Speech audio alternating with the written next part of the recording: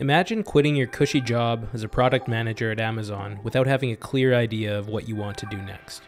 You're making great money, you're comfortable, but you have this voice inside telling you to take a risk and try something new. Jake Singer, the founder I'm speaking with this week, did just that. Jake is the co-founder of Swapstack, a marketplace built without code on Bubble that connects advertisers to newsletter publishers. With their seed round behind them and the number of users on their platform increasing by the day, the company is growing fast and heading in the right direction.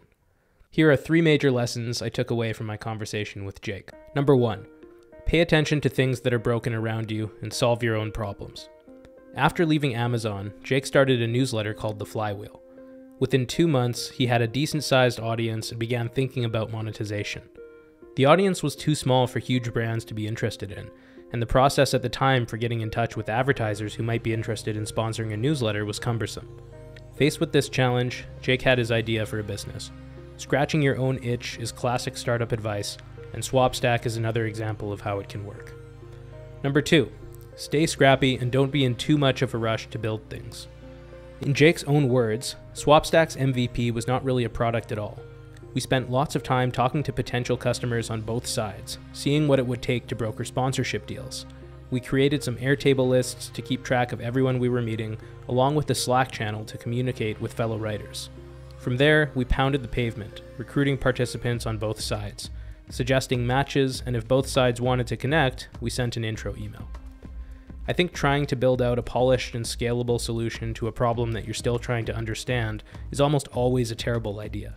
I've been guilty of it myself in the past and have seen so many others putting the cart before the horse. This is one thing Swapstack did not do. They spent a long time validating their idea inside of a Slack channel, and only after realizing that they could provide value and solve a real problem did they start building their app. Number 3, spend time dating your co-founder to make sure they're the one.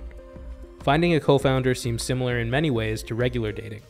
Value alignment matters, and taking things slow and having difficult conversations early about what you both want and how you're going to resolve conflicts is a must. Jake and his co-founder, who's also named Jake, seem to have done this well. If you'd like to hear my full conversation with Jake, keep an eye out, it'll be dropping soon. If you have your own newsletter and are looking to monetize, or if you'd like to sponsor a newsletter, I've left all of Swapstack's links in the description. And as always, if you're enjoying these conversations, make sure to like this video and to subscribe to the channel.